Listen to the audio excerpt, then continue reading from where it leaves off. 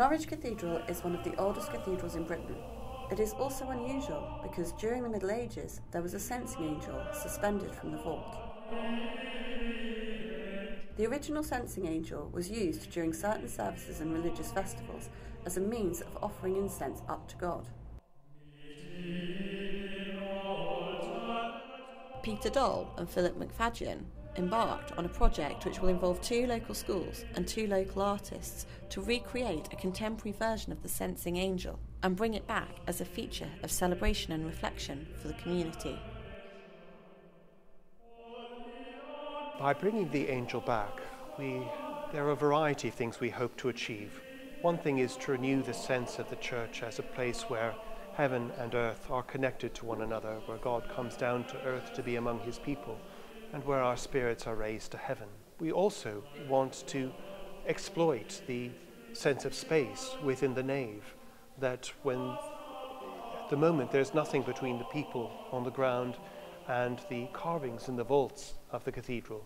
And we'd like to bring back that sense of that space in between as active space, where things happen, where there are connections to be made.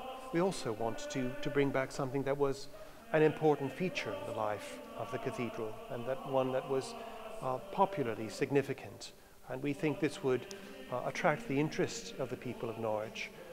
Norwich is a county whose churches are full of angels, and in a sense this could be an angel that represents all those other churches, all those other angels in the way that a cathedral does. Well, I think it's an important project because it does engage people with Scripture and the gospel message, because an angel, angelos in Greek, is a messenger. It's a communication between God and man, and the message, the good news, is about salvation, about God's engagement with us. So it's crucial for me that we give this a visual interpretation. So we go back to the Censing Angel to arrest people's attention, so they look up at this story, this biblical story, and begin to ask questions. And I think it will engage a lot of people who are on the edge of spirituality and Christianity, because angels are big time, aren't they? A lot of people are interested in them. And it's also a lot of fun. Students will be helping with the assistance of professional artists to construct the angel and to decorate it and to hang it. And the schools are using it as opportunities to help children think about angels and about our relationship with God here on earth. We got a group of gifted and talented students together, and we did a brainstorm session, and then they worked in groups and came up with lots of exciting ideas about the practical elements, what the angel might look like. Some that look very much like everyone would think an angel would look like, and then others more abstract and more conceptual, sort of, and been influenced by the artists that they were looking at. And so lots of quite nice, interesting ideas and concepts.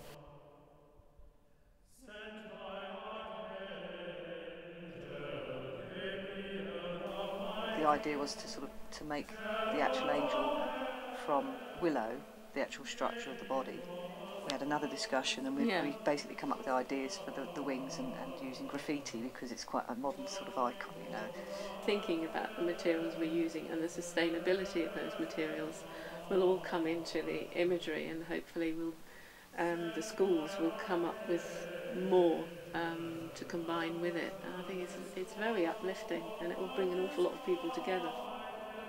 It's an exciting project for us because we have this sense that the empty space, the air between the floor of the church and the roof of the nave, is an empty space, an unoccupied space. And the idea that there might be something there that is large, a significant figure that moves, that creates a sense of energy in that middle zone within the building of the church, is one that's really exciting to us.